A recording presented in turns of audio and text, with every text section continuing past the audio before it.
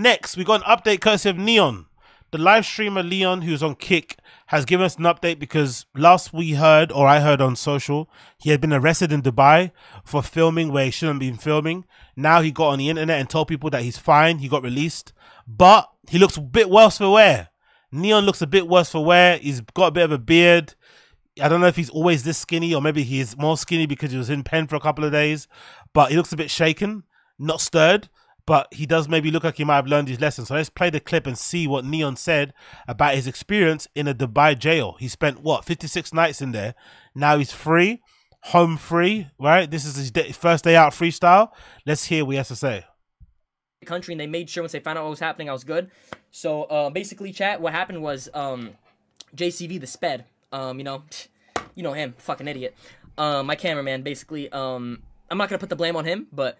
we did some not good activities there, man. It was not good what we did, and we were filming in the areas where we're not supposed to film, and it was not a good situation. It was not a good scenario. It really wasn't.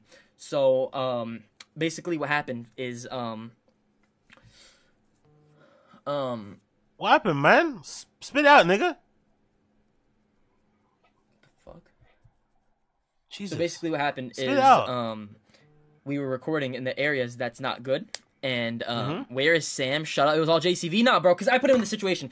And then chat, the real situation was we accidentally filmed the cops, bro. The sped, like his eyes were popping wide open filming the cops where he was like excited, bro. I don't know what the fuck he was doing, bro. The idiot filmed the cops. It wasn't his fault, though. I don't blame him. I take full accountability. It was my fault. And honestly, things could have been a lot worse. But I really appreciate all the people who try to make sure I was good, man. A lot of people reaching out. A lot of people... I'm not clone, shut up. But yeah, bro, like, a lot of people were there for me and shit. A lot of people reached out, and a lot of people actually went fake on me, bro. A lot of people didn't come out, look out for me, didn't try to help. None of that shit, bro. And, hey, trust me, I know who you are, you pieces of shit. I have very, very small friends, bro. I have a very, very small friend group. I have very small friends. Anyway, you know what's really funny about this situation? Is that, again, I've never been to Dubai, but I'd imagine, although Dubai is really strict, I'd imagine there's a seedy, dark undercurrent to Dubai. It's probably what people would describe as an adult's playground. They have a lot of strict rules, but in most regard, I would imagine you could get up to any number of nonsense you want to get up to out in Dubai. If you've got the means, the resources, the connection, you can probably do whatever the fuck you want. You could do exactly what you were doing in Vegas, exactly what you're doing in Miami, exactly what you're doing in Ibiza, exactly what you'd be doing in Bali, exactly what you'd be doing in fucking, I don't know, in Jamaica. You could probably do all those things in Dubai if you wanted to. You just have to do it on the low. You can't do it bait in public. So it's a pretty cool place to go to, I'd imagine. Apart from all the human rights, violations and shit, and some slavery issues and whatnot, and other questionable things, right? I imagine it's a pretty decent place to go. But they're very strict. Hey, follow our rules. If you don't follow our rules, you're in big trouble.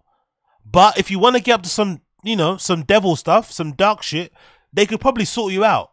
So it really does beg a belief how these guys, even though they get given, some guardrails, they get given, an idea on what they can and cannot do, they still push the line. And then they get surprised when they get, some very severe consequences. It doesn't make any sense. The only thing that makes sense to me in this regard is that these kids are so warped, they're so smashed in the brain that they actually like the clout of it.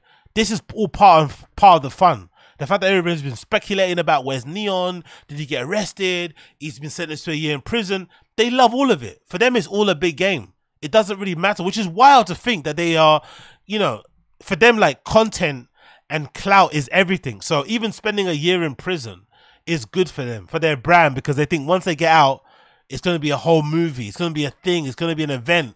People are going to want to sign them. They're going to get loads of viewers, loads of donations, loads of subs, loads of this. It's like, bruh, are you really willing to play with your freedom for views? For virality? For engagement? Is that what you're really doing? Especially in a country like Dubai where, like I said, if you want to get up to some messy stuff, I'm sure it exists. These countries, that's how they're built. That's how they're made to, like, that's how they exist.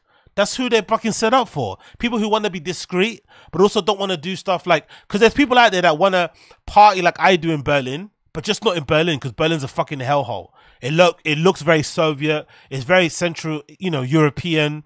The architecture is very dark and depressing. There's graffiti everywhere. Everybody's smoking everywhere. There's shit everywhere. So some people like to get up to what I would like to get up to in Berlin, but not just in Berlin settings. So Dubai exists. Those type of nice places where, there might be a bottle girl or two. There might be a really good and attentive waitress. There might be a real swanky restaurant with a very high regarded fucking chef there. But if you want to get up to some hanky panky, there's probably some doors you could go to that you could do it in. Just don't do X, Y, and Z. Don't be loud in public. Don't film police. Like, it's just some basic rules. But these streamers just don't care. They don't seem to give a fuck.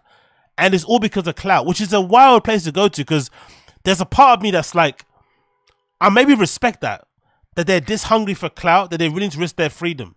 That shows, like, it's like, you're really in it. You're really got some skin in the game, because you're willing to throw away your life, your freedom, just so you can be more popular on the internet for like 48 hours, if that.